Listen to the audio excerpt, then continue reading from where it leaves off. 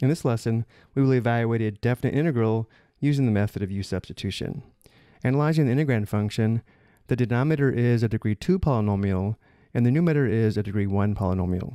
Because the derivative of a degree 2 polynomial is a degree 1 polynomial, we will let the denominator of x squared plus 8x plus 12 be equal to u, so that differential u will involve a degree 1 polynomial, which should match the numerator. So we will let u equal x squared plus 8x plus 12, and therefore differential u is equal to the derivative of x squared plus 8x plus 12 times dx, which gives us the quantity 2x plus 8 times dx.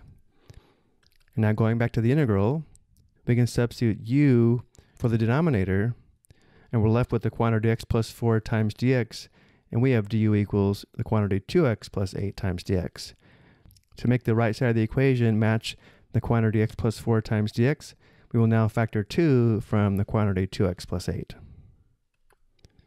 This gives us du equals 2 times the quantity x plus 4 times dx, and next we'll divide both sides by 2,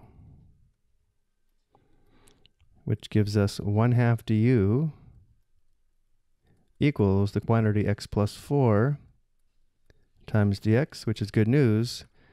We can now substitute 1/2 du for the quantity x plus 4 dx. Before we write the integral in terms of u, though, we need to remember the limits integration from 1 to 4 are x values, not u values. So for right now, we will leave the limits of integration off. Again, the quantity x plus 4 times dx is equal to 1/2 du. We will factor out the 1/2, and then we have du. And now the integrand function is just 1 divided by u, since u is equal to x squared plus 8x plus 12. Now from here we have a choice.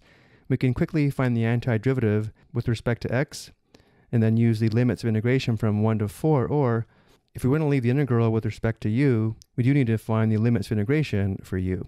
For the next step, let's find the new limits of integration for u. Well, when x is equal to 1, u is equal to the square of 1 plus 8 times 1 plus 12, which is 21. 21 is the lower limit of integration for u. And when x is equal to 4, u is equal to the square of 4 plus 8 times 4 plus 12. 16 plus 32 plus 12 is equal to 60. 60 is the upper limit of integration for u. And now let's go ahead and evaluate the integral.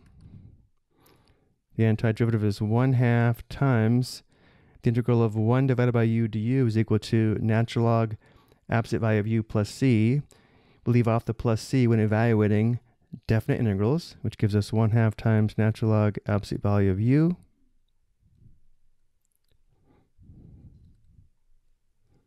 Let's go ahead and factor out the 1/2. We can actually drop the absolute value since 60 and 21 are both positive. But it's not wrong to leave the absolute value.